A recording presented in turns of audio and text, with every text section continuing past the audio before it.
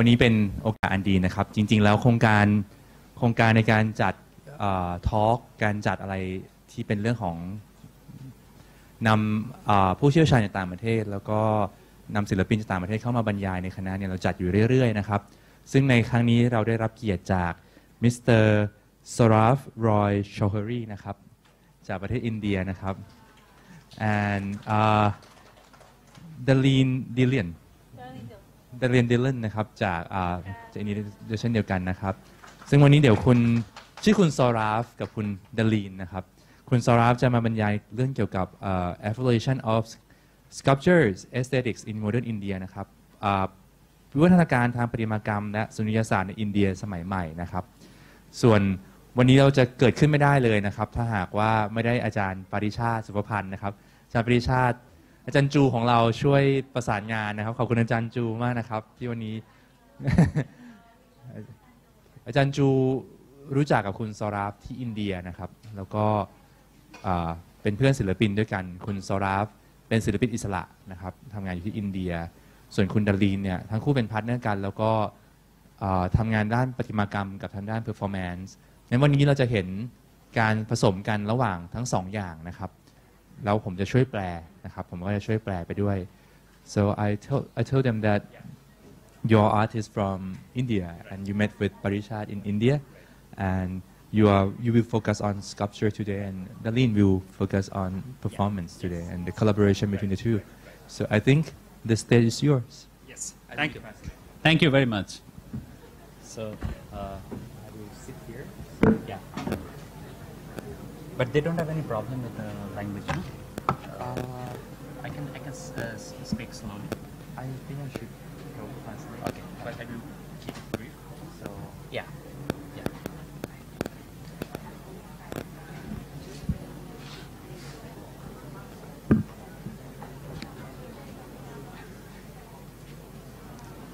Hello, good afternoon.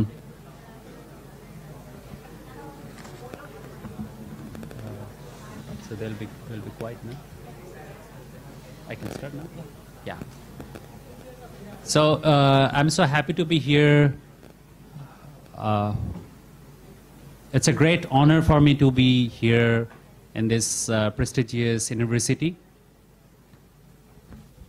ก็เขารู้สึกยินดีนะครับที่ได้มาวันนี้แล้วก็รู้สึกเป็นเกียรติอย่างยิ่งที่ได้มาพบทุกคนวันนี้นะครับ So I would like to thank the organizer, especially Parichard and other teachers and the university for organizing and make it happen. ต้องขอบพระคุณอาจารย์ปริชาตินะครับแล้วก็อาจารย์ท่านอื่นด้วยแล้วก็มหาวิทยาลัยคณะจิตรกรรมที่ทำให้เหตุการณ์ในวันนี้เกิดขึ้นได้นะครับ So myself is an artist from India. I was born and brought up in India.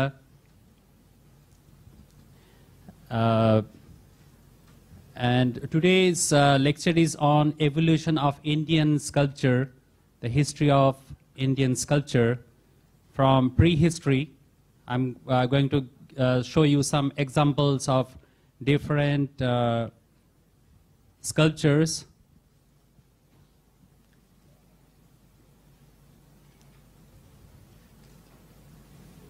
And should I continue? Okay, okay, I do it.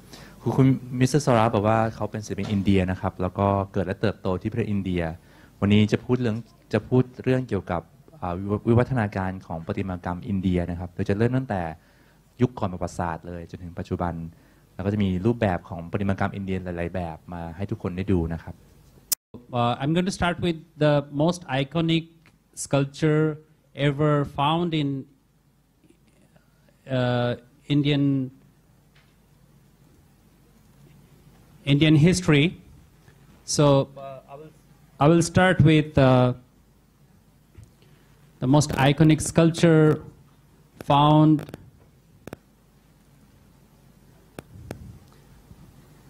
in Indus Valley civilization. So this is the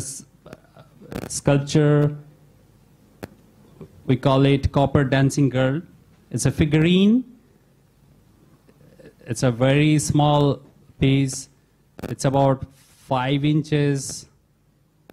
5 to 6 inches tall.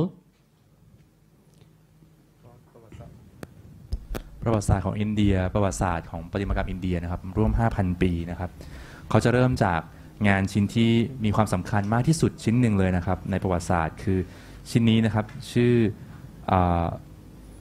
ผู้หญิงกำลังเต้นรำทำด้วยทองแดงนะครับขนาดเล็กนะครับแค่ 5-6 นิ้วเท่านั้นเองนะครับ From this we can understand the culture, like the strong cultural background we have in India. Dancing girl, it's called Copper Dancing Girl, and it's from 3000 BC. จากผลงานชิ้นนี้เราจะได้เห็นถึงวัฒนธรรมของอินเดียนะครับซึ่งผลงานชิ้นนี้มีอายุประมาณ 3,000 ปีก่อนคริสตกาล It is not only aesthetically rich, but also technically we can understand the technique, the bronze casting technique began around that time in India, around 3000 BC. คือไม่ใช่แค่ความงามของมันนะครับแต่เรายังเข้าใจถึงเทคนิคมันด้วยว่าการหล่อบอลนะครับการหล่อบอลเริ่มตั้งแต่เริ่ม 3,000 ปีก่อนคริสตกาลในอินเดีย This is the also like we can see like some carvings also from Indus Valley civilization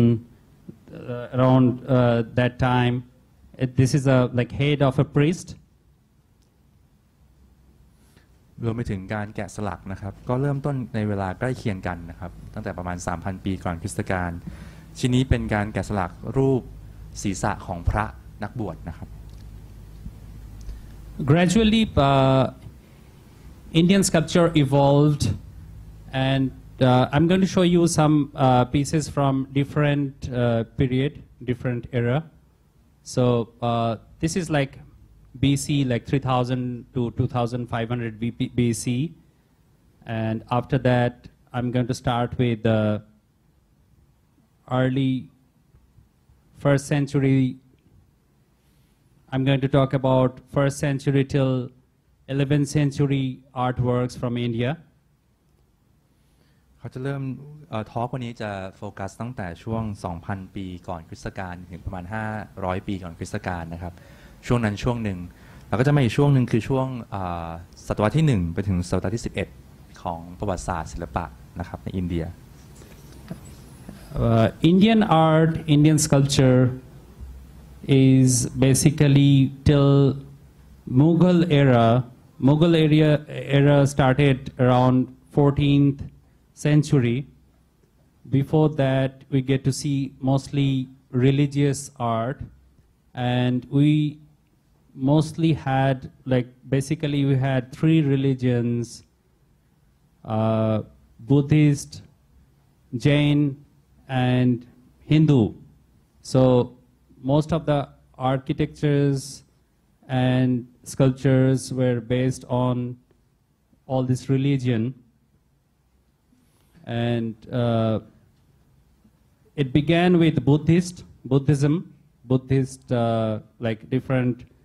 visual storytelling. So this is we call it Yakshi from Bharat. It's early Gupta period. ถ้าประวัติศาสตร์ศิลปะสมัยใหม่นะครับจะเริ่มตั้งแต่ศตวรรษที่ 14 นะครับก็คือปี 1,400 ใช่ไหมครับแต่ว่าก่อนหน้านั้นเนี่ยในอินเดียเป็นเรื่องของศาสนาในอินเดียมีทั้งหมด 3 ศาสนาด้วยกันในช่วงนั้นนะครับมีพุทธมีเชนนะครับศาสนาเชนแล้วก็ศาสนาฮินดูซึ่งประติมากรรมแล้วก็งานสถาปัตยกรรมส่วนใหญ่จะเกี่ยวข้องกับศาสนาเป็นหลักเราเริ่มต้นด้วยศาสนาพุทธแล้วกันนะครับซึ่งศาสนาพุทธจะเน้นเรื่องของการเล่าเรื่องนะครับผ่านภาพเป็นการเล่าเรื่องเป็น visual storytelling นะครับอย่างชิ้นนี้คือเป็นผลงานของช่วงยุคต้นของคุปตะศิลปะแบบคุปตะนะครับ So all these mythological depiction of mythological stories. This is a period we call it Gandhara. Gandhara is the period when in India we find some influences of Greek and Roman. เราจะเห็นว่างานส่วนใหญ่จะเป็นเรื่องของการใช้ภาพเพื่อมาเล่าเกี่ยวกับเรื่องราวความเชื่อเรื่องลึกลับต่างๆเรื่องเล่าตำนานนะครับรูปนี้เป็นรูปในช่วงยุคของคันธาราศิลปะคันธาราในอินเดียคือเกิดขึ้นจากอิทธิพลที่มาจากกรีกและโรมัน So all these collections are from Indian Museum in Kolkata, West Bengal. ผลงานเหล่านี้มาจากคอลเลกชันของพิพิธภัณฑ์ในอินเดียนะครับที่เมืองกัลกัตตานะครับอยู่ทางตะวันตกของเบงกอลรัฐเบงกอล These are yakshis from Toranas, we call it Buddhist stupas. These are the gateway. You get to see this kind of figurines. อันนี้จะเป็นประติมากรรมที่อยู่ตรงทางเข้าเจดีย์นะครับทางเข้าเจดีย์ของศาสนาพุทธเป็นประติมากรรมที่อยู่ตรงทางเข้า Yeah. So this is also from Gandhara period. อันนี้ก็มาจากยุคคันธาราเหมือนกันนะครับ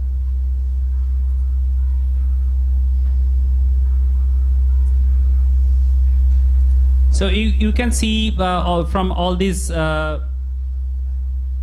figurines like how Indian aesthetics, Indian art is based on like very idealistic, like it's not really realistic. It is not photorealistic because all this art is based on Indian aesthetics. Indian aesthetics was written, you know, for dance, because dance is also like part of Indian art. Like it's a very we have a very strong connection with dance and visual art. I mean sculpture and painting. These are all based on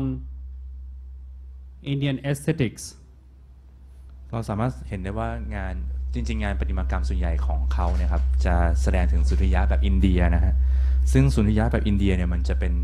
ในเชิงอุดมคติไม่เน้นความเหมือนจริงมากแล้วก็มันจะแสดงความเชื่อมโยงกันระหว่างศิลปะการแสดงประติมากรรมแล้วก็ภาพจิตรกรรมมันรวมทั้งเรื่องของ performance เข้าไว้ด้วยกันนะครับ This is a artwork from Bengal. We call it Pala period. Pala period was it was developed during 7th to 8th century, 6th, 7th century, around 6th, 7th century. Pala period was developed in Bengal and Bihar state. งานชุดนี้เป็นช่วงศิลปะปาละนะฮะปาละพีเรียดก็อาจจะอยู่ในรัฐเบงกอลช่วงประมาณเริ่มต้นประมาณปีศตวรรษที่6ถึง7นะครับประมาณปี600ปี700 This is also from Bengal. อันนี้ก็มาจากเบงกอลนะครับ So depiction of Ramayana. Probably you all are familiar with Ramayana. Ramayana is from Ramayana. Yeah. อันนี้เป็นภาพของรามพระรามในรามายณะนะครับ This is depiction of Garuda. อันนี้เป็นภาพของครุฑนะครับที่เป็นพาหนะของพระนารายณ์นะครับ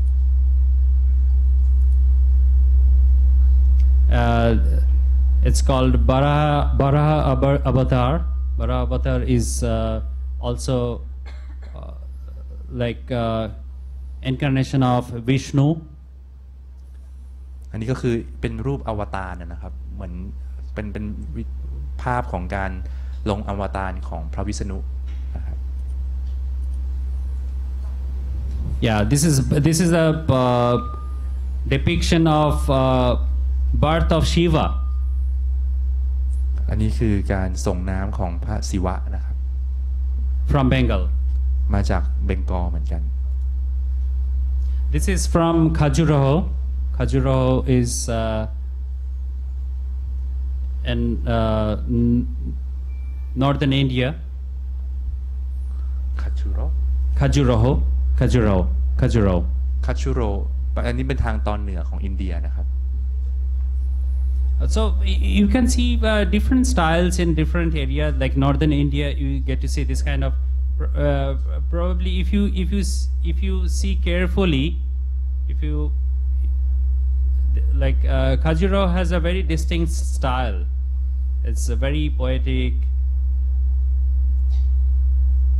There is somewhat abstraction also. You can see some abstraction in all these pieces. เขาบอกว่าในทางตอนเหนือนะครับมันจะมีความเป็นเหมือนกวีมีความเป็นนามธรรมสอดแทรกอยู่ในสไตล์ของการปั้นนะครับ This is Buddha again. เป็นภาพพระพุทธรูปนะครับ Yeah, this is from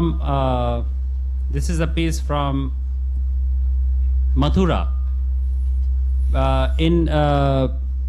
Gupta period, there are like basically there were like Gandhara. It began with Gandhara, and this is Mathura. Mathura is much later, and Amaravati. This is like sandstone carving, and Amaravati is the last period where you get to see like marble carvings, and rest of the like in northern India you get to see only like sandstone carvings. คือยุคคุปตะนะครับศิลปะแบบคุปตะเนี่ยมันจะเริ่มต้นด้วยศิลปะคันธาระที่เล่าไปว่ามีอิทธิพลจากกรีกโรมันใช่ไหมครับมาถึงช่วงมัทุราซึ่งจะหลังจากนั้นอีกนานเหมือนกันนะครับก็จะเป็นภาพประติมากรรมหินทรายสุดท้ายเนี่ยกุปตะจะจบด้วยยุคอมารวตีนะครับซึ่งเราจะได้เห็นเป็นประติมากรรมที่เป็นหินอ่อนถึงจะเริ่มเข้ามานะครับ This is also from Bengal,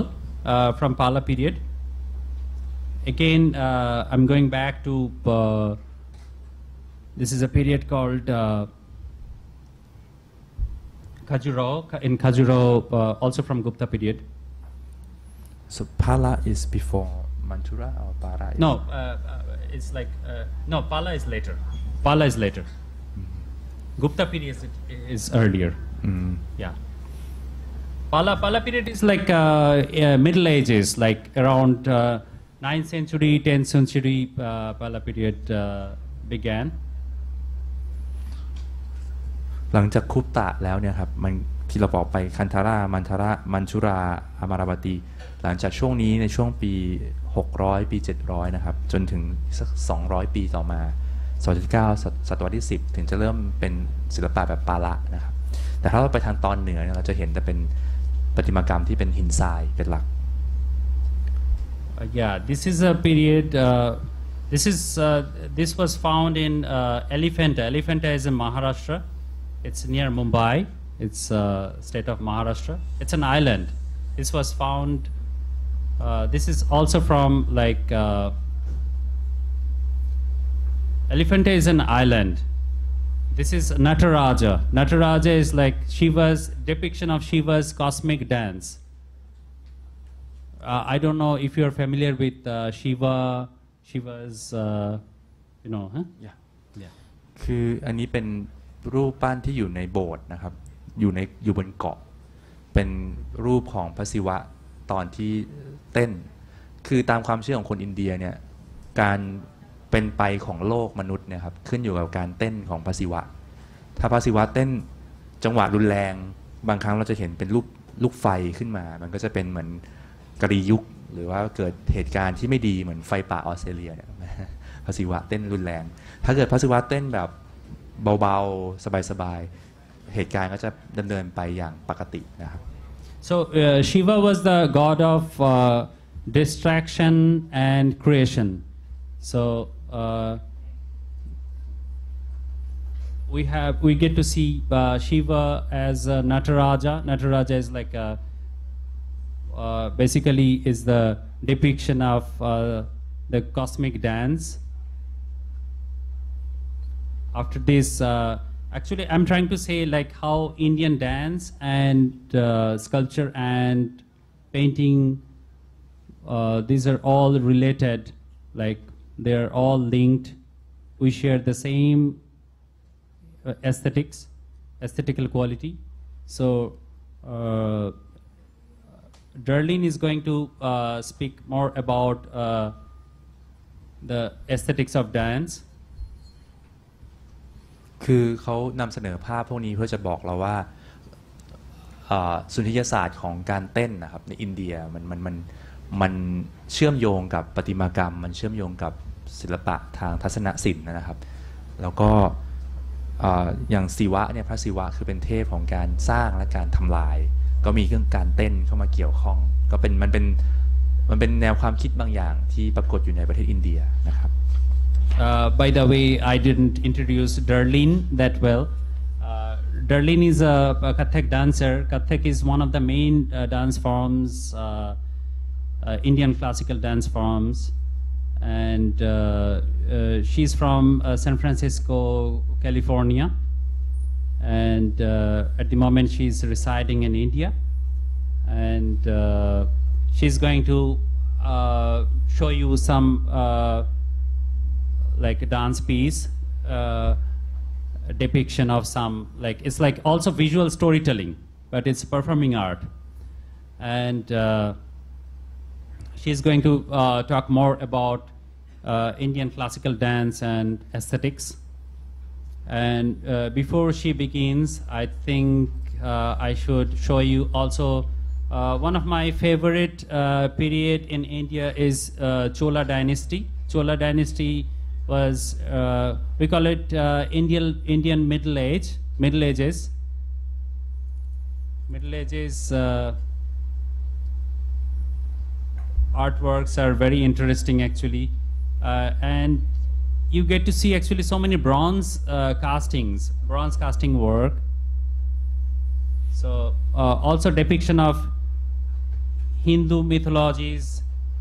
Hindu gods and goddesses. They depicted Shiva and Parvati, different stories on Hindu gods and goddesses. And this is the oldest dance form in India. Bharatnatyam we call it, from southern India. This is actual,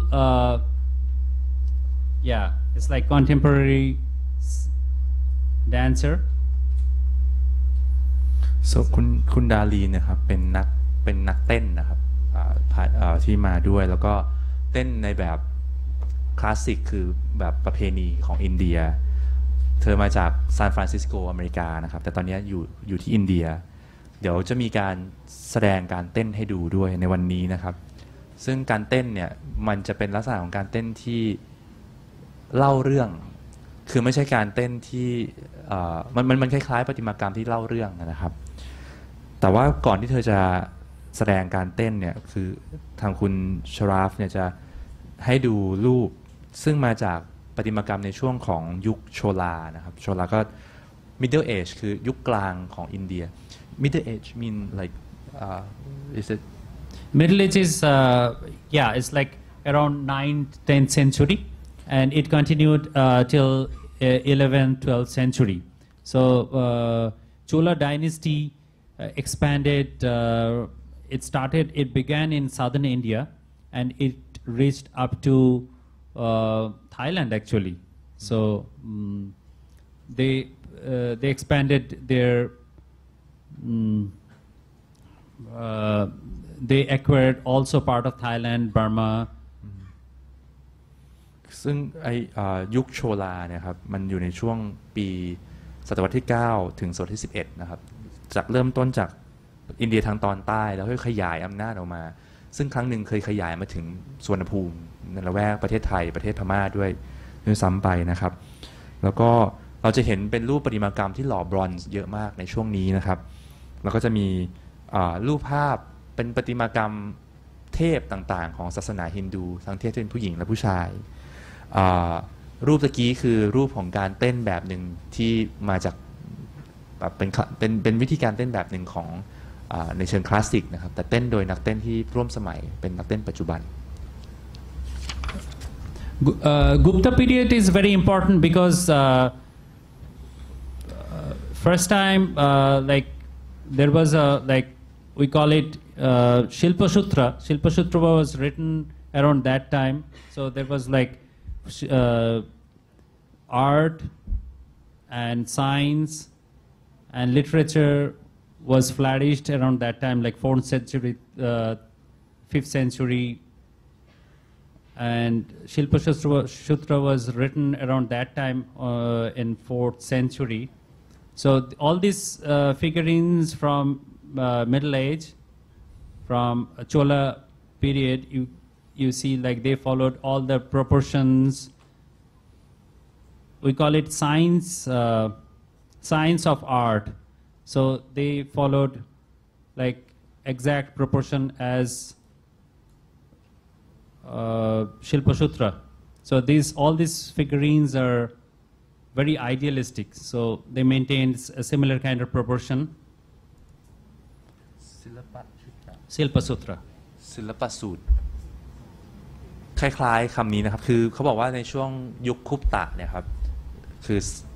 ศตวรรษที่4ศตวรรษที่5เนี่ยครับมีการเขียนศิลปะสุตระถ้าเกิดว่าเป็นคำไทยนะอาจจะแบบศิลปะสูตรคือเหมือนพระสูตรอะไรทำนองนี้นะครับคำมันจะรีเลทกันอยู่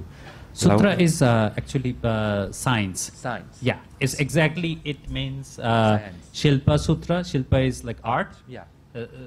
We share the same word. Right. ศิลปะ is คือคำเดียวกันเลยสูตรคือหลักการหลักเกณฑ์วิทยาศาสตร์พระสูตรคือหลักเกณฑ์นะครับพระวินัยอะไรทำนองนี้ศิลปะสุตระมันคืออาร์ตและวิทยาศาสตร์รวมกันเป็นครั้งแรกที่ศิลปะอาร์ตถูกเขียนด้วยภาษาทางวรรณกรรมนะครับซึ่งไอศิลปะสุตระเนี่ยถูกก็สืบต่อกันมาจนกระทั่งในช่วงโชลาคือช่วงกลางยุคกลางของอินเดียเนี่ยก็เริ่มก็มีการทำประติมากรรมซึ่งสัดส่วนทั้งหมดมันทำตามศิลปะสุตระนะครับเขาเรียกว่า size of art คือขนาดของศิลปะทุกอย่างมันถูกกำหนดไว้เป็นอุดมคติความงามแบบอินเดีย Yeah. So this is actually Kathak. This is Darlene's guru. Guru means teacher. She learned 15 years with him. He was a maestro of Kathak. So his name is Chitresh Das, Pandit Chitresh Das. So Darlene is going to talk about him also, like how she learned, how she began her training with him. อันนี้คืออาจารย์คนหนึ่งของคุณดารีนนะครับเรียนกับคนนี้มาหลายปีด้วยกันนะครับเป็นการเต้นแบบกระตักเดี๋ยวคุณดารีนจะอธิบายให้ฟังถึงลักษณะของการเพอร์ฟอร์ม So this is Hanumana. Probably you all are familiar with Ramayana. So this is Hanuman from Chola dynasty. อันนี้รูปหนุมานในช่วงยุคชูลานะครับ Parvati from all are in bronze. อันนี้รูปปั้นพารวตีนะครับในวัสดุเป็นบรอนซ์เป็นสำริด This is also a depiction of Parvati from Chola period.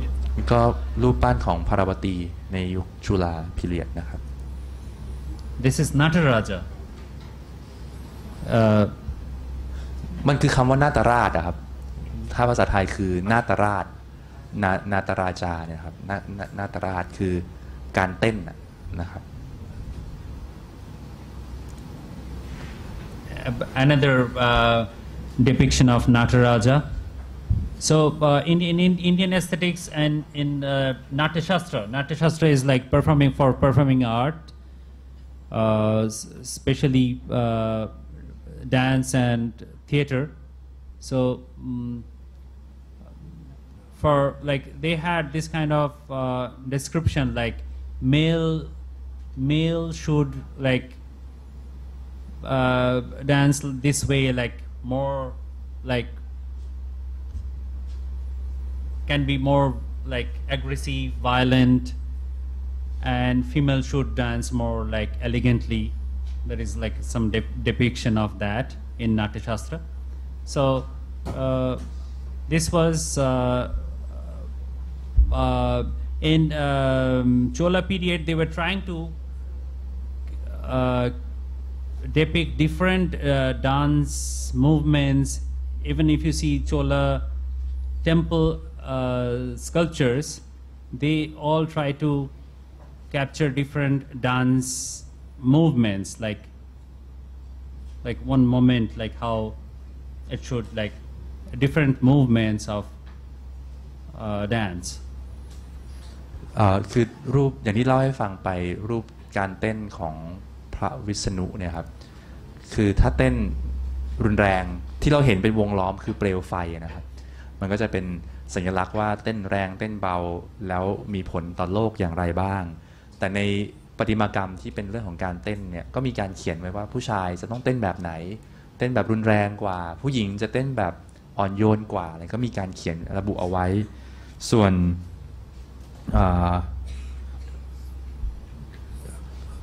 ตัวประติมากรรมเนี่ยมันจะเป็นเหมือนการบันทึกท่าทางในการแสดงท่าทางในการเต้นต่างๆ This is Krishna as a little boy. อันนี้คือพระกฤษณานะครับพระกฤษณะขณะที่ยังเป็นเด็กอยู่ Yeah. So why I'm showing all these to you? Basically, I want to show like my background because culture matters. I think culture matters because if you're an artist, of course you get influenced. You have influences of your background, like if you're from India, always I have some connection with India. Definitely if I create art, it has to have some kind of connection with India. So that's why I'm showing you this. I grew up in a small town in India. It's called Shantiniketan. Shantiniketan is a very important place because it was founded. We have an university, international university. We have visual art. We have music. We have arts. So I want to show you my background. So I got also influenced by all these different phases of Indian art. And Rabindranath Tagore founded our university. Rabindranath Tagore was a poet and Nobel laureate the first Nobel laureate from India, from Asia actually. So he received his Nobel Prize in 1913. What is his name again? Rabindranath Tagore. Rabindranath Tagore, yeah. Rabindranath Tagore โอเคคือเขาให้เราดูรูปประติมากรรมต่างๆนะครับเพื่อจะให้เห็นถึงพื้นเพเบื้องหลังคือเขาเชื่อว่าศิลปินทุกคนเวลาทำงานศิลปะร่วมสมัยเนี่ยมันจะมีเศษเสี้ยวของวัฒนธรรมที่เราเติบโตมาอยู่ที่เขาให้เราดูเนี่ยคือวัฒนธรรมของเขาได้รับอิทธิพลจากสิ่งเหล่านี้นะครับเขาเกิดในเมืองเล็กๆชื่อสันตินิเกตันซึ่งสันตินิเกตันเนี่ยเป็นเมืองที่สำคัญมากเพราะมีมหาวิทยาลัยวิศวภารตีสันตินิเกตันอยู่เป็นมหาวิทยาลัยศิลปะนะครับสอนทั้งศิลปะวิชวลอาร์ตสอนดนตรีแล้วก็สอนเรื่องศิลปศาสตร์ต่างๆHis name again? Rabindranath Tagore. Rabindranath Tagore คนที่ก่อตั้งมหาวิทยาลัยเนี่ยนะครับก็เป็นคนที่ได้รับรางวัลโนเบลไพรส์คนแรกของเอเชียด้วยนะครับ okay. So he received Nobel Prize in literature. So Rabindranath Tagore, he founded this university about 100 years ago, and he invited. He's the person introduced art, visual art, music, and other disciplines in Shantiniketan. So he invited one very major artist. He played a huge role in Indian modern art. His name is Ramkinkar Bej. Ramkinkar Bej, he came from a remote village in India. It's a village called Bankura. So he joined Kala Bhavan as a student in early 20s. คือมหาลัยสันตินิเคตันเนี่ยครับก่อตั้งมาแล้ว100 ปีนะครับก็มากกว่าศิลปากรคนที่ก่อตั้งผมจำชื่อไม่ได้ละแต่เขาได้รางวัลโนเบลไพรส์สาขาวรรณกรรมนะครับคือเป็นผู้ที่นำรูปแบบศิลปะหลายๆรูปแบบเข้ามาที่อินเดียนะครับรวมไปถึงการเชิญศิลปินคือเหมือนนักศึกษาที่เป็นนักศึกษาที่สันตินิเคตันก็เติบโตเป็นศิลปินที่มีบทบาทสำคัญในศิลปะร่วมสมัยศิลปะสมัยใหม่ในอินเดียอย่างเช่นคนนี้นะครับคือคุณรามกิงเกอร์เบย์นะครับเป็นประติมากรที่ต่อมาเนี่ยจะมีบทบาทสำคัญมากเลยในประวัติศาสตร์ในกระแสศิลปะร่วมสมัยของอินเดีย So Ramkinkar's usually like he got influenced by tribal community in around Shantiniketan. We have a tribal community called Santali tribes. So he got influenced, he got inspired by Santali lifestyle, Santali people's lifestyle. So this composition, this sculpture is called Santal Family. คือคุณรามกิงเกอร์เนี่ยครับได้รับอิทธิพลจากชนเผ่าจากวิถีชีวิตของชนพื้นเมืองในละแวกของสันตินิเคตันนะครับอันนี้คือเขาชนเผ่านี้ชื่อซันเตซันตาเลนะครับ Santal Family. Santa Family. Yeah. Santa. Santal. Santal. Yeah. Santal นะครับเป็นชนเผ่าที่อยู่ในละแวกนั้น This is the oldest community we have in India. That we find the history of like 40,000 years. Santali people, they have a very old history in India. ซึ่งชนเผ่าซันทาวเนี่ยนะครับอายุ 40,000 ปีเลยนะครับคือเหมือนมีการอยู่มายาวนานมีประวัติศาสตร์ที่ยาวนาน So this is a Santal hunter. Hunter. Yeah. Left side is a hunter and the lady. อันนี้เป็นรูปซัน his ทาว partner. รูปนายพรานนะครับนายพรานชาวซันเตาด้านซ้ายมือด้านขวามือเป็นภรรยาของเขาเป็นผู้หญิง So you can see also Ramkinkar's connection with like artwork, sculpture based on architecture. Like he decided to he chose the place to he made this sculpture for Tagore. This is one of Tagore's houses. Tagore built many houses in Shantiniketan. So this is one of the houses. It's made of mud. It's this is the only mud house in Shantiniketan like Tagore ever built. คือศิลปินท่านนี้ครับทำงานคุณเทกาวเนี่ยนะครับทำงานร่วมกับสถาปัตยกรรมทำงานร่วมกับบ้านออกแบบประติมากรรมให้เข้าไปร่วมด้วยอย่างรูปตะกี้เป็นรูปบ้านดินเพียงหลังเดียวที่อยู่ในสันตินิเคตันนะครับ So we think Ramkinkar Bej was ahead of his time because this is a very abstract work. We call it it's called lampstand. So this was made actually before Henry Moore was like Henry Moore started making organic forms. So this is one of the earliest like full abstract work you can ever see. Like it was made in early 30s. คือรูปนี้คือความรู้สึก ของเขาคิดว่าคุณรามคิงเกอร์คนที่เป็นประติมากรท่านนี้นะครับมีความล้ำสมัยอย่างรูปนี้เนี่ยสร้างขึ้นมาก่อนที่เฮนรี่มัวร์ศิลปินอังกฤษที่ทำรูป abstract รูปคนจะมีบทบาทซะอีกทำตั้งแต่ช่วงก่อนปีช่วงต้นปี 1930 นะครับมันทำให้เห็นถึงความเป็นประติมากรรมที่เป็นนามธรรมอย่างเต็มรูปแบบ This is another from around that period he made full abstract non-objective art อันนี้ก็มาจากช่วงนั้นเหมือนกันนะครับช่วงต้นคริสตศตวรรษที่ 1930 Mother and child รูปแม่และลูกนะครับ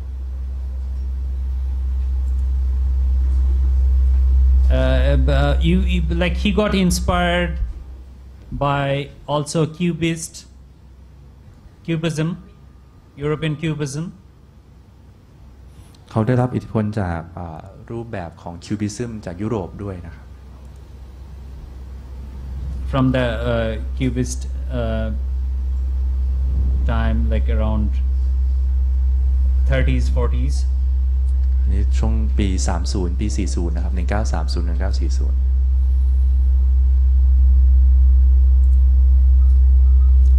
so he made many public art projects. This is one of the like he used to do many studies before doing any public art projects. So this is Mahatma Gandhi. It's called Dandi March. Mahatma Gandhi. Mahatma Gandhi. โอเคครับคืออันนี้เป็นรูปของมูฮัมหมัดการดีนะครับแล้วก็มีคุณเขาทำงานที่เกี่ยวข้องกับประติมากรรมในพื้นที่สาธารณะค่อนข้างเยอะนะครับ This is the final maquette he produced and there is like a monumental work he produced for Kalabhavan, our fine arts faculty in Shantiniketan. So before making that, he made a small model. อันนี้เป็นมาร์เก็ตนะครับเป็นรูปแบบต้นฉบับอันเล็กที่เขาทำเป็นรูปมหาตมะคันธีนะครับกำลังเดินอยู่แล้วก็ทำให้เป็นเหมือนอนุสาวรีย์อันนึงที่ตั้งอยู่ที่มหาวิทยาลัย So all rural life his work is based on the subject matter is based on like rural life in India แนวความคิดส่วนใหญ่จะเริ่มต้นมาจากวิถีชีวิตชนบทในอินเดียนะครับ This is another like tribal people tribal family รูปแบบครับชนเผ่าชนพื้นเมือง So this is a very like semi-abstract work made by Ram Kinkar. This was a commissioned work. He was commissioned by Reserve Bank of India, New Delhi. So this is a monumental piece, like it's like about 25-30 feet high. It's made of stone. It's a yakshi. คุณรามกิงเกอร์เนี่ยครับก็มีบทบาทเยอะอันนี้เป็นรูปประติมากรรมกึ่งนามธรรมนะครับเป็นอนุสาวรีย์ที่ติดตั้งอยู่หน้าธนาคารแห่งหนึ่ง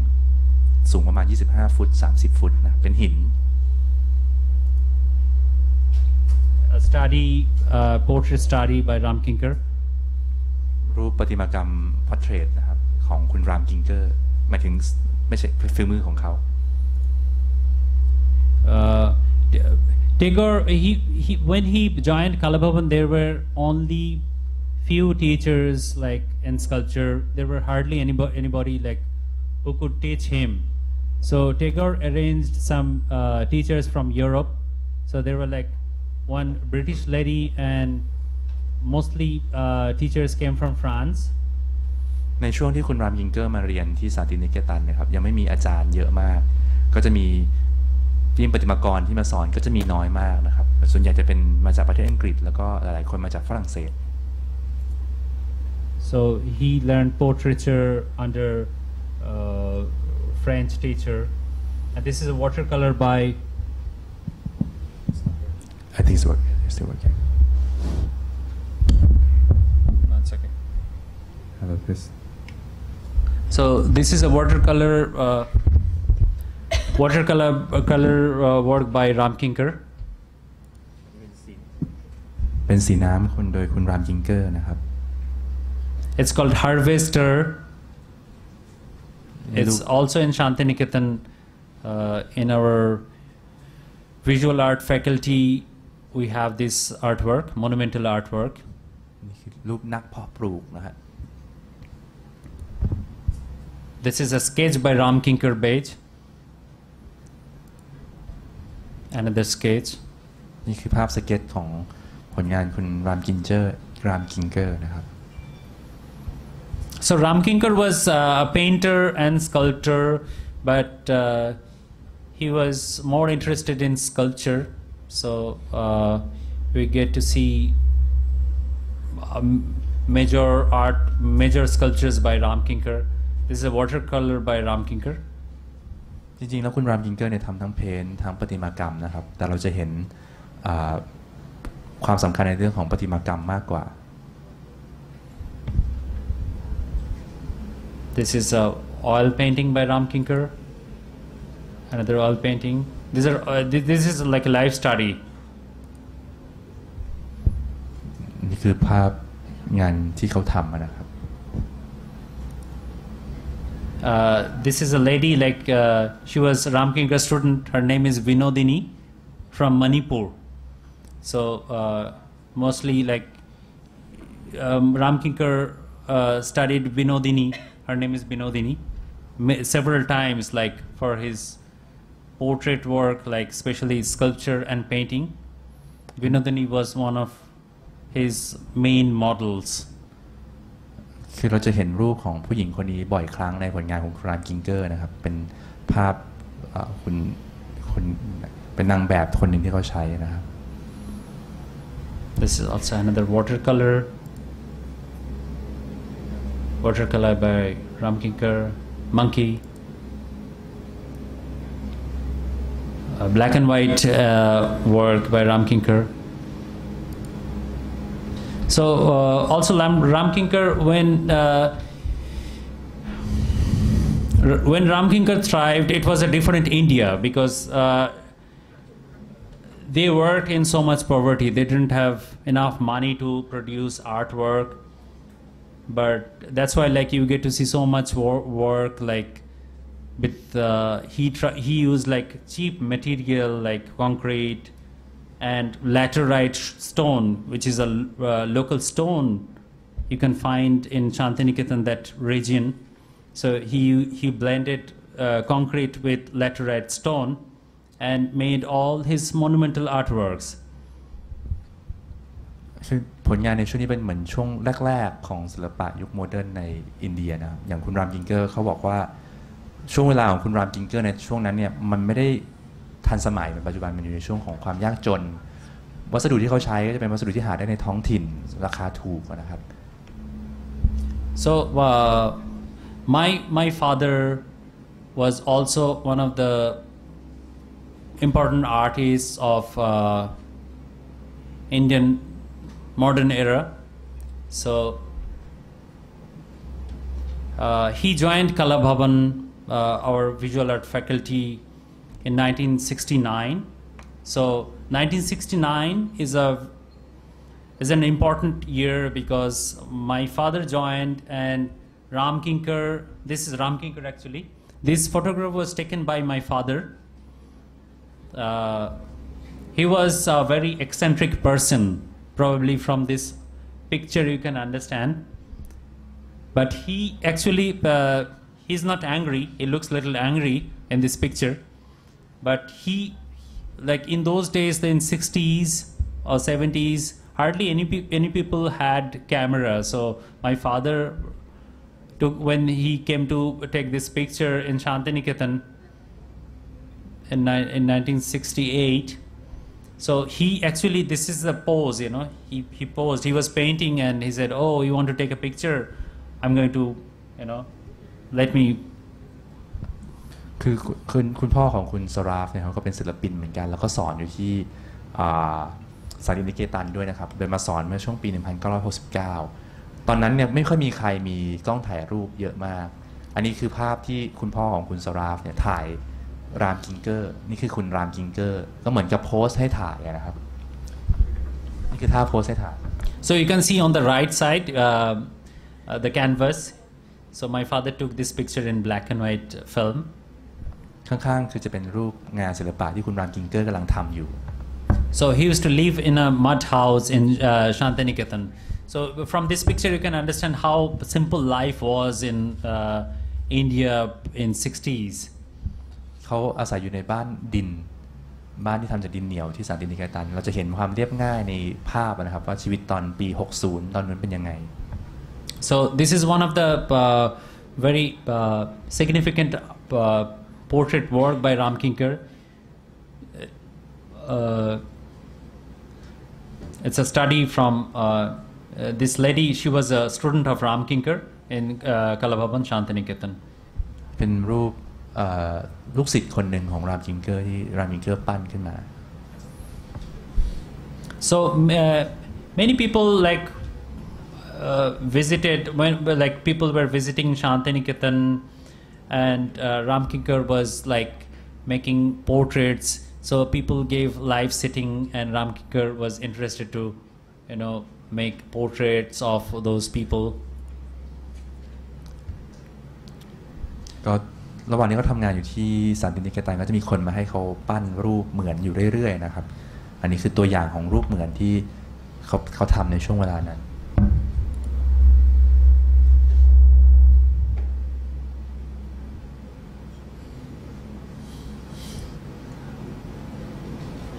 Same portrait from different angle. This is another portrait. So I must tell you also, I don't know if you are familiar with Ram Kinkar Bej, because he's a very prominent artist. Like now, Ram Kinkar Bej is everyone knows who is Ram Kinkar Bej in India, because he's a very significant artist from modern era. คือเราอาจจะรู้สึกเขาถามว่าเราอาจจะไม่รู้จักคุณรามกิงเกอร์แต่ว่าในอินเดียเนี่ยครับทุกคนจะรู้จักคุณรามกิงเกอร์เบสเนี่ยนะครับเป็นเหมือนกับศิลปินที่มีบทบาทสูงมากในโมเดิร์นอาร์ตของประเทศอินเดียนะครับ This is a portrait of Abanindranath. Abanindranath Tagore was Rabindranath Tagore's brother. So his contribution also in visual art, especially in painting, is huge. So Abanindranath's closest student was Nandalal Bose. So Nandalal Bose was the founder of Kalabhavan Shantiniketan, our visual art faculty. And under Nandalal Bose, all these people like Ram Kinkar Bej and Binod Bihari Mukherjee. Binod Bihari Mukherjee, he was the teacher of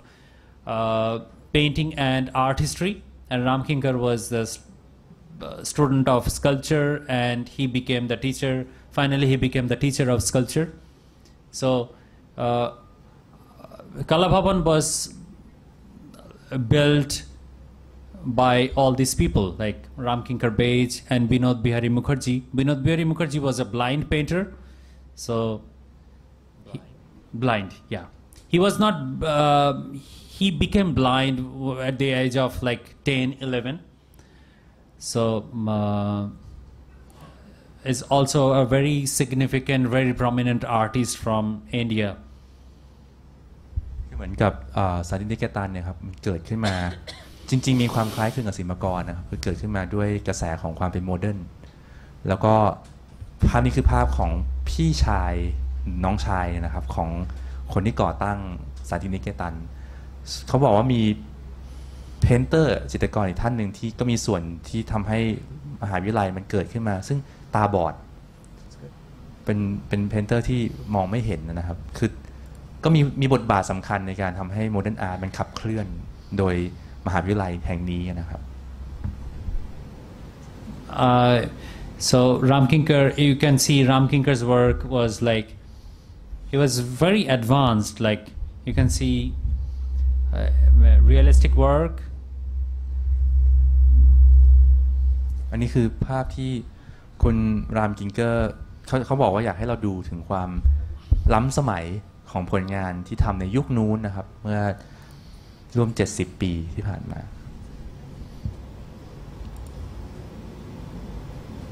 This is a study of Rabindranath Tagore. Tagore gave sitting for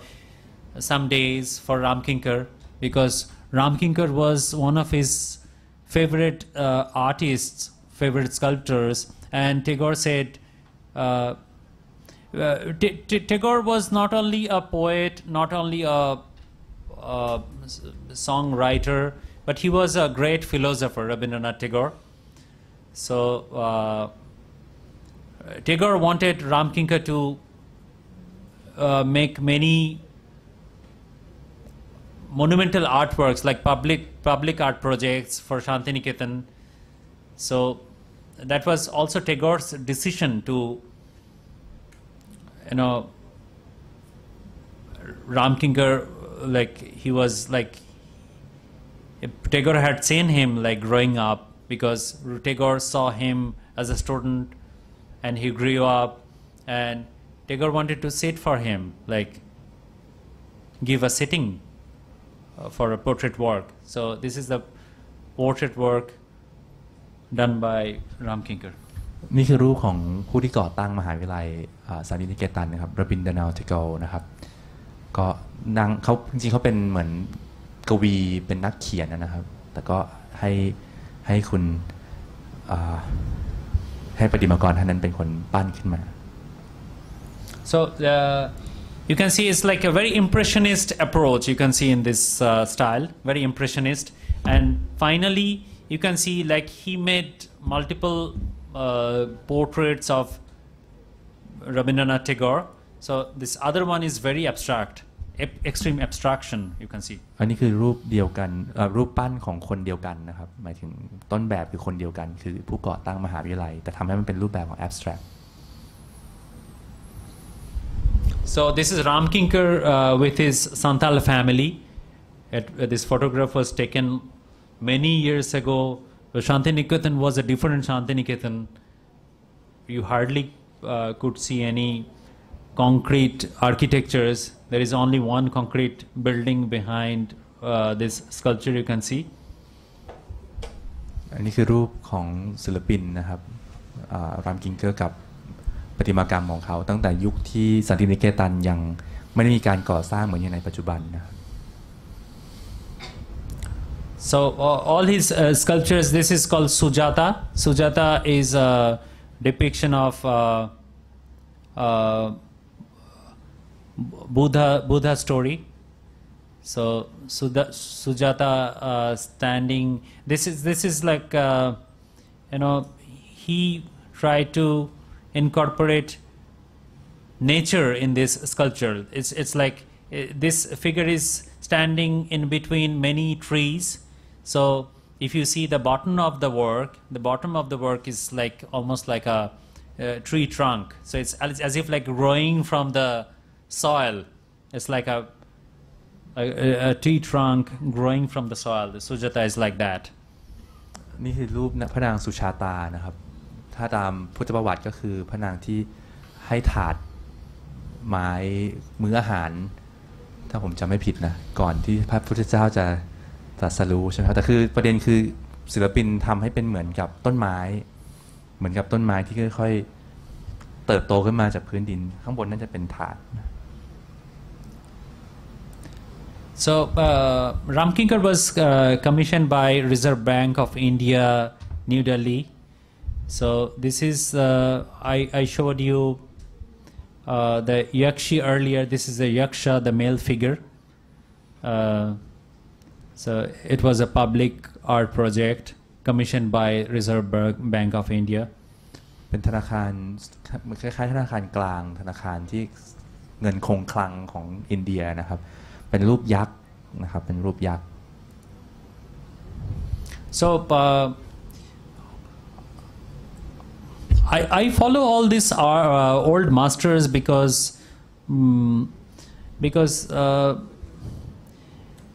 they never, whenever they were commissioned to do some art project, they never did anything from like superficially. Like everything was done. They had to they did a lot of research on that subject, and after that they produced the main work. So Ram Kinkar was one of them. Also, like he tried to do, like he explored all the possibilities of that subject. So this is Yakshi before he produced that Yakshi for New Delhi. So he made many maquettes, like small models of Yakshi and Yaksha. นี่คือรูปยักษ์สีครับคำจะคล้ายๆกันยักษ์สีคือยักษ์ผู้หญิงซึ่งทำให้กับทางแบงก์นะครับคือเขาบอกว่าเขาศึกษางานศิลปะของศิลปินในกลุ่มนี้เพราะศิลปินผู้ใหญ่ในยุคนี้ครับ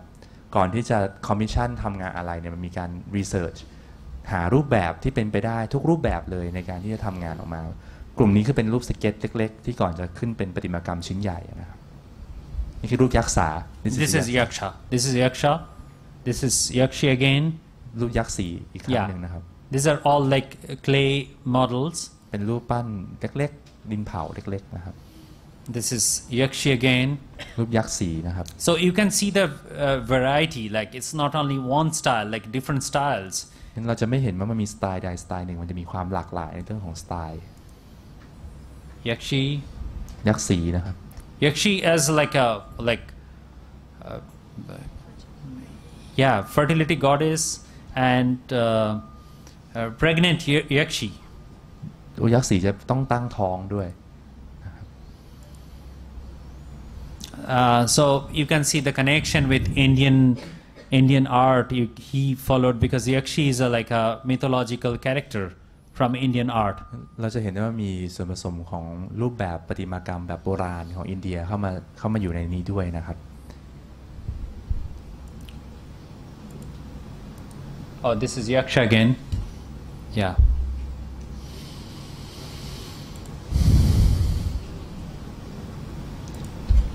So should I finish it or you want to? Maybe it will be good to show your thing, then I continue again. You want me to dance? Yeah. Okay. In the middle. So I think because it will be more relevant if Darlene shows and talks a little bit about, because we're running out of time. I know I have a lot to show you, and Darlene is going to present you something also, like what kind of dance she does. She will show you, and it's also very ancient art form. So over to you. ในระหว่างนี้เขาคิดว่ามันน่าจะมีความเหมาะสมถ้าเราจะลองเปลี่ยนไปดูในเรื่องของการ performance บ้าง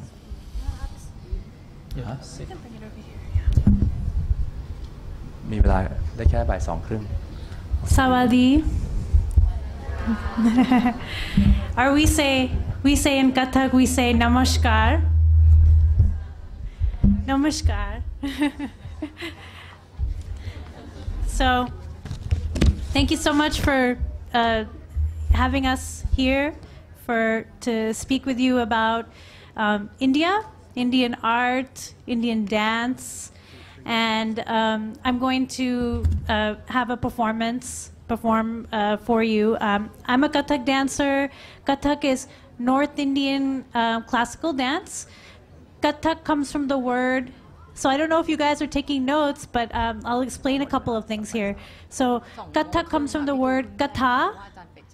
meaning to tell stories, and Kathaka is a storyteller.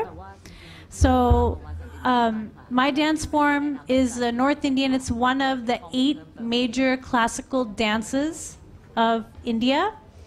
and also very sculptural. You'll see in the body lines. So in the body lines, as Saurav had mentioned, very sculptural. My dance form in the south of India, they have the different dance styles. So those dance styles are more codified. They were written down. So those dance forms were specific hand gestures, facial expressions, things like that. In the south of India, all of that was written down, documented. But my style, it wasn't. It was more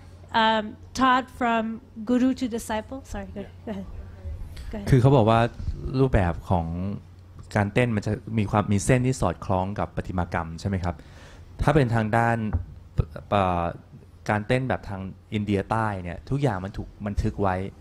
ท่าเต้นจีบมือจังหวะลีลาทุกอย่างมันถูกบันทึกไว้หมดอย่างละเอียดนะครับแต่ของเขาจะไม่ so you are North style North Indian classical โอเคงั้นของเขานี่จะเป็นลักษณะของการเต้นแบบทางเหนืออินเดียทางเหนือนะครับ Yes, I've been dancing for 20 years. I also teach the dance all around the world. I'm from America, but I teach now in India, and it's a very dynamic art form. Has a lot of, rather than explaining to you, I think I'll go ahead and show you, which is we have a lot of footwork. We have a lot of hand gestures and movements, and you can kind of see when you watch the performance how it's connected to sculpture, how sculpture was inspired by dance in India. ของเขาเนี่ยคือเขาบอกเขาเรียนทางด้านการเต้นมา20 ปีนะครับจริงๆในอเมริกาแล้วก็มีทั้งการสอนด้วยแต่ว่าตอนนี้เขาสอนที่อินเดียด้วยเหมือนกันนะครับมันเป็นรูปแบบทางศิลปะที่ค่อนข้างจะมีความเคลื่อนไหวสูงมีเรื่องของสเต็ปเท้ามีเรื่องของท่าทางทางมือนะครับถ้าพวกคุณได้ดูแล้วเขาคิดว่าดีที่สุดคือให้ดูเลยแล้วให้ดูว่ามันมีความเชื่อมโยงระหว่างท่าทางในการเต้นกับประติมากรรมยังไงบ้าง And just to give you some historical context as well, so the dance form began in ancient India. Wandering bards and minstrels would travel from village to village, and they would tell the stories of the Ramayana, Mahabharata, all the ancient epics. So that's where my dance comes from. So they would tell the stories. Then eventually this art form, this dance, went into the Mughal courts, the Mughal Empire and the Jaipur Empire in the Middle Ages. Then it's in those places where it developed a distinct style. Sensuality, also spirituality is a part of the dance. Then from there it became a courtesan tradition, much like the geisha tradition in Japan. คือจุดเริ่มต้นของการเต้นนะครับมันเริ่มจากการที่มีนักบวชเดินทางไปตามหมู่บ้านต่างๆเพื่อจะเล่าเรื่องให้ฟังเกี่ยวกับรามายณะเรื่องมหาภารตะซึ่งเป็นเรื่องแบบเรื่องเล่าโบราณเนี่ยนะครับแล้วมันค่อยๆแทรกซึมเข้าไปสู่ในราชวงศ์ในราชวังตรงนั้นแหละที่มันเริ่มเกิดการแบ่งแยกให้กลายเป็นเรื่องของคลาสสิกเริ่มมีการจดบันทึกเริ่มมีการทำให้มันเป็นระเบียบแบบแผนมากขึ้นนะครับ And the dances are very connected to Indian classical music. How many of you love music? Who loves music? มีใครชอบเพลงบ้างไหมครับพวกเรามีใครชอบเพลงบ้าง Everybody loves music. ทุกคนชอบเพลงหมดนะครับคือเขาบอกว่าการเต้นมันจะสอดคล้องเชื่อมโยงกับเพลงคลาสสิกของอินเดียนะครับ Okay, so this dance form has a lot of music and a lot of expression. So I'll perform for you. It's a piece called Jokon Stanana, composed by my guru. เขาจะการเต้นอินเดียมันจะมีเสียงดนตรีเยอะมากนะครับเดี๋ยวเขาจะแสดงให้พวกเราดูเป็นการแสดงชื่อจปารณะครับผมอ่านชื่อผิดต้องขอโทษด้วยแต่มาจากครูของเขานะครับเป็นเพลงที่มาจากครูของเขา I already connect the music for you. Yeah, but she has to tie the. I have to tie my guru, but he's going to speak a little bit more. Okay. Why don't you show your work? No, first I begin with Baba's work. Baba's work, okay. เดี๋ยวเขาต้องใส่รองเท้าก่อนนะครับงั้นเดี๋ยวจะใช้เวลานิดหนึ่งนะครับ So ระหว่างนั้นเดี๋ยวจะ yeah, she's going to she needs an instrument. She has to tie her bells. อ๋อเป็นเครื่องดนตรีนะครับต้องเตรียมการนิดนึง So meanwhile I think I can show you some of my father's work just to I will show my work in the last part. So first เขาจะให้ดูรูปงานของคุณพ่อเขานิดนึงในระหว่างนี้นะครับแต่งานของเขาจะเป็นช่วงท้ายก่อนที่จะเข้าสู่การเต้นนะครับ Yeah, so my father came to Shantiniketan in 1969. He was he's also one of the most important sculptors of modern era in India. So he did his education. He was born in 1933 in East Bengal, which is now in Bangladesh, and he came to India before the partition before 1951. คุณพ่อของคุณสราฟเนี่ยครับเป็นประติมากรที่มีบทบาทสำคัญมากท่านหนึ่งในประวัติศาสตร์ศิลปะร่วมสมัยใหม่ของอินเดียนะครับมาจากอีสต์เบงกอลซึ่งปัจจุบันคือบังกลาเทศนะครับ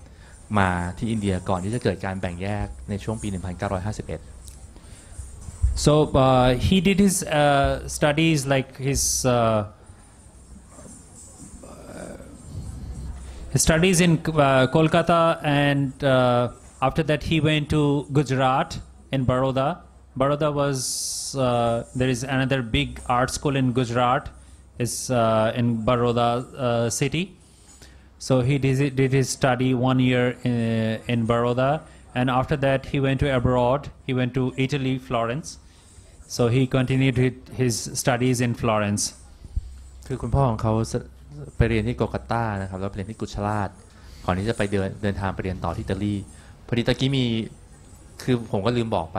สาธิตนิเกตันเป็นมหาวิทยาลัยที่อาจารย์เฟื้ออาจารย์ศิลป์แนะนำให้อาจารย์เฟื้อไปเรียนในช่วงนู้นเลยนะครับแล้วจริงๆอาจารย์เฟื้อจบแล้วกลับมาเมืองไทยไม่ได้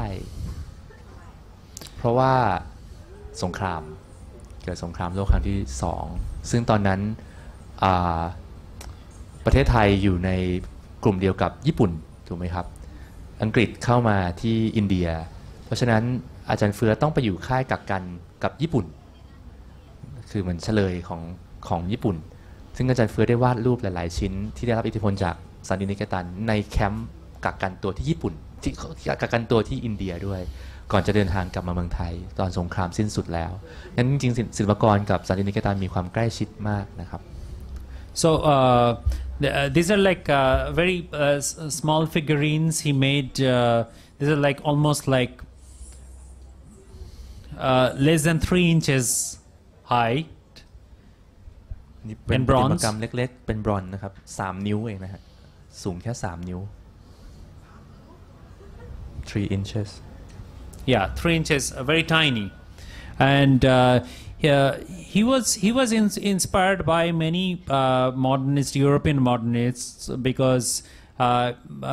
he was very fortunate to meet all the like legends of Europe, like European art. Like he was closely associated with Henry Moore and Alberto Giacometti and Jack Lipchitz and Osip Zadkine, and he went to the US for some time, and there he met Alexander Calder. Probably if you're familiar with Alexander Calder, I don't know,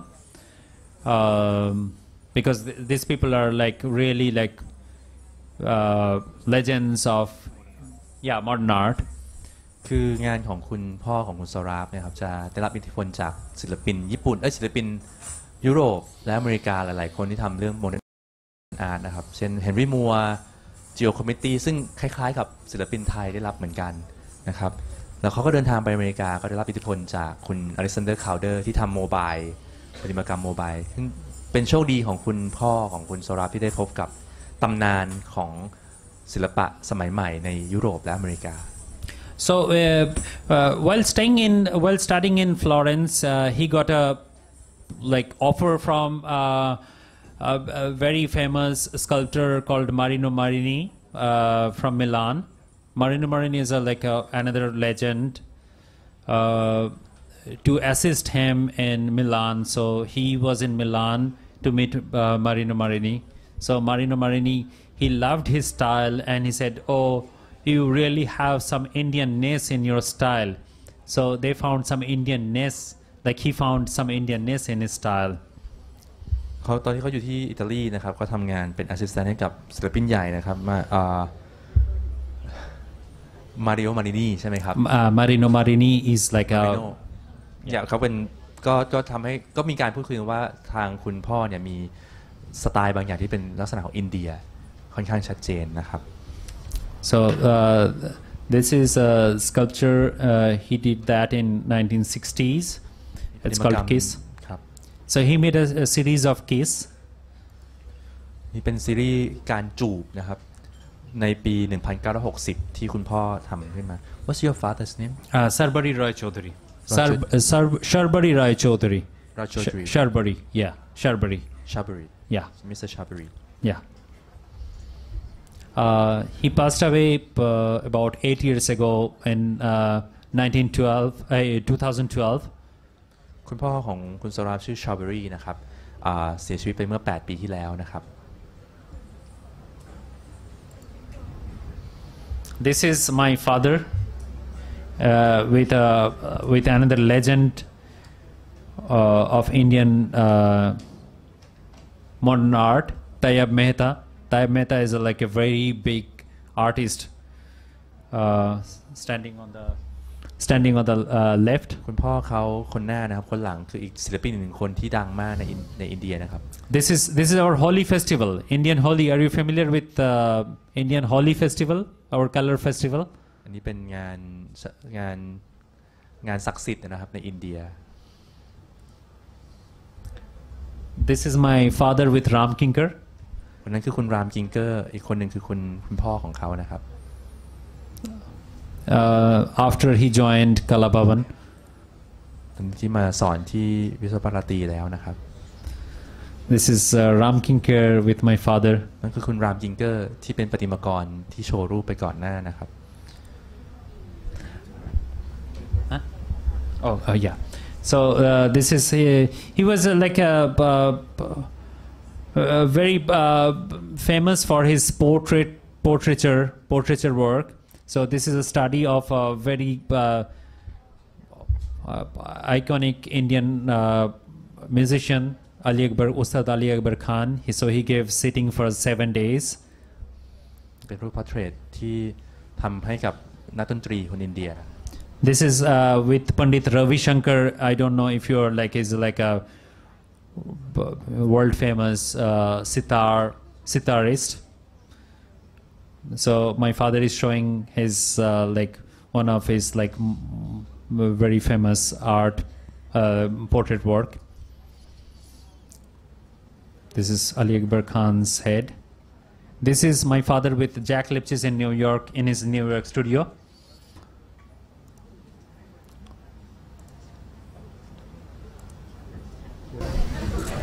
Yeah, it's pretty impactful, I know. ยากหน่อยนะจะกลับมาดูสไลด์นะครับ So I'm going to show some of my works which I have done in the last some years from my young days. I don't know when I began my when I began sculpting, because sculpting came very naturally to me. I was when 3 or 4 years old when I started sculpting, because my father was a sculptor, so that is one of my main interest, showing seeing him sculpting. เขารู้สึกว่างานประติมากรรมมันเข้ามาสู่เขาแบบค่อนข้างจะอัตโนมัตินะครับเพราะคุณพ่อเขาก็เป็นประติมากรด้วย So I call it laboratory. Lab is like LAB is lab is also like a dog race, like Labrador, and laboratory is also how dogs are being used as test objects. For pharmaceutical companies, they use different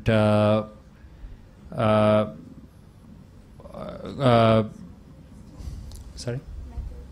Yeah, they apply different new products, whatever they want to test. They apply on dogs. ครับงานเขาพูดถึง laboratory นะครับคือมาจาก Labrador แล้วก็เหมือนสุนัขมันถูกใช้เป็นวัตถุในการเทสสารเคมีเทสสิ่งของต่างๆ This is an early work. So usually I make editions of my work, but I also make versions. But these days I'm more interested in making versions. อันนี้คือเป็นงานชุดเก่าๆของเขานะครับเขามีความสนใจในการทำเป็น edition แล้วก็ทำเป็นเวอร์ชันด้วยต่างกัน edition คือทำซ้ำเวอร์ชันคือทำในชุดเดียวกันนะครับแต่ช่วงหลังเนี่ยเขาสนใจการทำเป็นเวอร์ชันมากกว่า So this is an early work. I made this work in 2012. I inherited bronze casting foundry. I have this in India. It was my father's foundry, and now I cast my works there. เขานี่ทำในปี 2012 นะครับเขาทำในโรงหล่อบรอนซ์ของเขาเองนะครับคือคุณพ่อเขาก็มีโรงหล่อบรอนซ์แล้วตอนนี้เขาก็รันมันต่อที่อินเดีย So this is a work called Horse with the Obstacles. นี่คือชื่อม้ากับ horse with obstacle นะครับคือม้ากับ obstacles เหมือนกับอุปสรรคนะครับม้ากับอุปสรรค This is a work based on Greek mythology. It's a mythological character. It's called Asclepius. Asclepius was one of Apollo's son. Apollo is considered as Apollo considers as sun god in Greek mythology. So in Greek mythology, I'm interested in Greek mythology because it's also very complex, like Indian, like Hindu mythology. So this is a character called Asclepius. Asclepius is considered as god of healing, god of medicine. คือเขาสนใจในตำนานกรีกนะครับเพราะเขารู้สึกมันซับซ้อนคล้ายๆกับตำนานของฮินดูในประเทศอินเดียงานชิ้นนี้คือ Asclepius เป็นลูกของอพอลโลอีกทีหนึ่งนะครับซึ่งอพอลโลเนี่ยเป็นลูกของพระเจ้านะครับลูกของเทพเจ้าเป็นตัวเทพองค์นี้ที่เขาทำขึ้นมาเป็นเทพของเกี่ยวกับการรักษานะครับ This is a commissioned work, by the way, from University of Ghent in Belgium. So I was commissioned to do Asclepius figure from the University of Ghent dermatology department. So it's a very conceptual work. So คือเขาได้รับการว่าจ้างจากมหาวิทยาลัยที่พูดเรื่องเกี่ยวกับโรคภัยบางอย่างที่เบลเยียมนะครับให้เขาทำงานชิ้นนี้ขึ้นมา It's a life-size figure. ขนาดเท่าคนจริงครับ This is one of my first video art project which I did. I've been awarded for this work in India. I received the first national award for this work. ชิ้นนี้คือเป็นงานวิดีโอชิ้นแรกนะครับแล้วทำให้เขาได้รับรางวัลที่1ในการประกวดศิลปกรรมแห่งชาติที่ประเทศอินเดียนะครับ So I incorporated video in this work, and I used like very different materials in this work. For like first time, like I started knitting metal wire. So this is like a copper wire, knitted, like hand knitted. เขาใช้เทคนิคแต่ละอย่างนะครับอันนี้คือเป็นการถักเส้นลวดทองแดงนะครับ Yeah, this is a life-size horse. It's like over 2 meters long. It's like stainless steel. Needle. Yeah, knitted. นี่เป็นม้านะครับขนาดเท่าจริงประมาณ2 เมตรกว่าทำโดยการถักเส้นอลูมิเนียม This is another version of Asclepius which I made for myself. The first one which I showed you, that was commissioned work from Belgium, and this is the next one. I made 3 versions of Asclepius, but this is the first one was with many void, like and this is like extended space. คือรูปตะกี้คือรูปเดียวกับAsclepius นะครับเทพเจ้าองค์เดียวกันแต่ทำในอีกเวอร์ชันหนึ่งเวอร์ชันแรกเป็น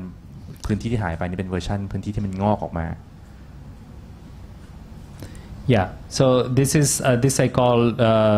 cloud of the ascending victims. These are all like very conceptual work, but we're running out of time. I won't be able to talk much about these works. So this is like a suspended piece. It's like a hanging piece. วันนี้เป็นงานที่แขวนลงมานะครับ Yeah, bro, you're familiar with this flyer. You saw this work already. I call it. Usually my titles are very long. I call it ancestral impression. So it could be. It's actually a negative space. ผลงานชิ้นนี้ชื่อว่า ancestor impression นะครับความประทับใจจากบรรพบุรุษนะครับเป็น negative space. Yeah, ancestor of. It could be an ancestor of anybody. So yeah. This is another piece. Usually my works are very big and like large in size. Some are larger than life size. This is also another. I call it Inferno. It's in bronze. This is not that big. Some of my works are like based on different religions. This is based on Christian religion. It's based on Christian nun. คืองานหลายๆชิ้นก็จะเกี่ยวข้องกับศาสนานี่เป็นเกี่ยวกับข้องกับแม่ชีของศาสนาคริสต์นะครับ Yeah. So this is another piece. I call it. Probably this is going to be the last piece I'm going to show you now. I have a lot to show you. I'm sorry because we're running out of time. I call it the universe within. So when you close your eyes, I have done also like Buddhist meditational practice. You know, when you close your eyes, your insight is bigger than your like real world. So this is based on that. อันนี้คือเขาพูดถึงจักรวาลที่อยู่ภายในนะครับคือเขาเคยทำเรื่องเกี่ยวกับสมาธิเขารู้สึกว่าเวลาเราหลับตาแล้วเหมือนเข้าไปอยู่ข้างในร่างกายตัวเอง So คงเป็นชิ้นสุดท้ายเพราะเวลาเราหมดแล้วนะครับขอเสียงปรบมือให้กับทั้งสองท่านด้วยครับ Thank you so much. เรามีของที่ระลึกให้ we have some gift for you